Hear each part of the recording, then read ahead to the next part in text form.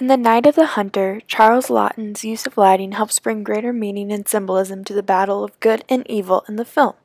According to the Turner Classic Movies article by Glenn Erickson, although Laughton was a famous actor, this was Laughton's only film, and it was not received well due to its mature content and taboo topics for the 1950s. It was rediscovered and then appreciated as a masterpiece later on. Charles Laughton's biographer Simon Callow brings up in a new interview that Laughton's advocacy of equality for homosexuals inspired the commentary on an old-time religious hypocrisy.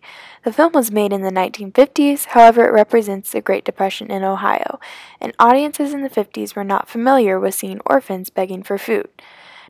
These more challenging and controversial themes make for a darker movie, especially for its time, and Charles Laughton called it a nightmarish fairy tale.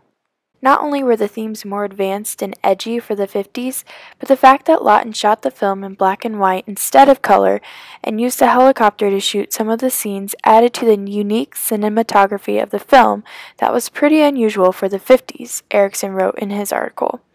Laughton's films have been compared to D.W. Griffith's silent films, as they both contain farm scenes and the iconic actress Lillian Gash. Also, in Tim Dirks' article for AMC, he compares Night of the Hunter to Stanley Cortez's black and white photography and Orson Welles' The Magnificent Ambersons. Both movies use deep shadows to convey more meaning than can be said verbally. Stanley Cortez was the cinematographer for The Night of the Hunter, and he said, "Apart from The Magnificent Ambersons, the most exciting experience I have had in the cinema was with Charles Laughton on The Night of the Hunter. Every day I consider something new about light, that incredible thing that can't be described.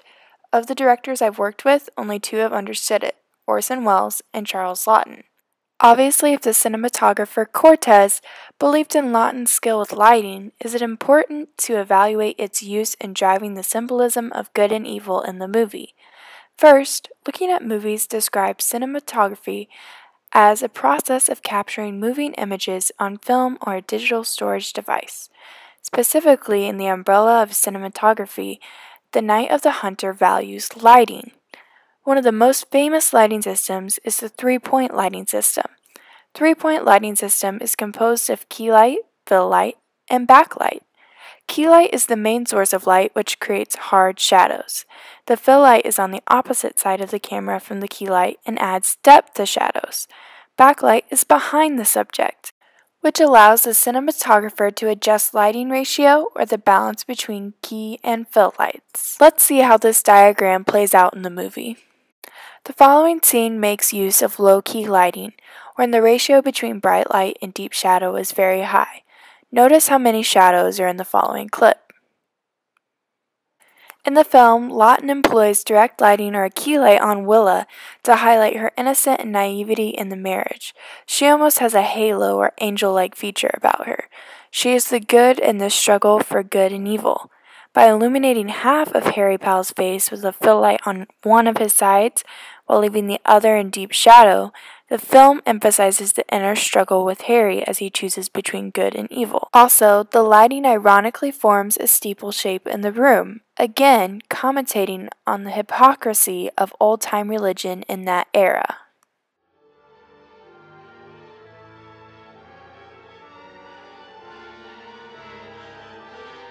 Another scene that uses light to portray a deeper meaning of good versus evil is when John spots the preacher despite his escape down the river.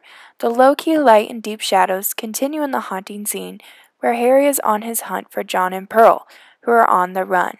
Not only does the ominous performance of leaning on the everlasting arms clue in John to the evil preacher approaching, but the backlit silhouette clues us into the dark and evil nature of the preacher.